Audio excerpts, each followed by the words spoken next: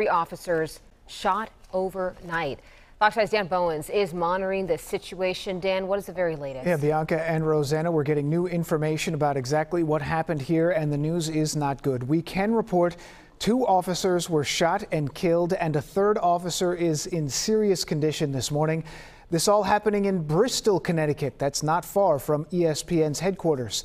Connecticut Governor Ned Lamont says officers were responding to some type of domestic violence call at a private residence in Bristol. It happened in a residential area about a half-mile from the ESPN campus located in Bristol just after 11 p.m. Wednesday night. Witnesses in the area told local media outlets they heard several bursts of rapid fire.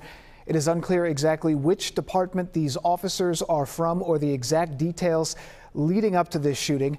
But this morning, we know the Connecticut State Police Major Crimes Unit officers are on the scene there investigating exactly what happened, which is standard procedure for a police-involved shooting.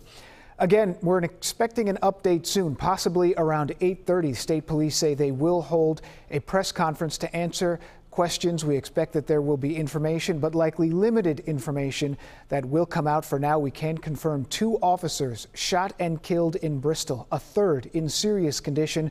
Governor Ned Lamont has ordered all state flags lowered to half-staff, and this morning a procession is occurring where the 2 Bristol officers who tragically lost their lives will be escorted from Bristol Hospital to the State Medical Examiner's office that's located in Farmington.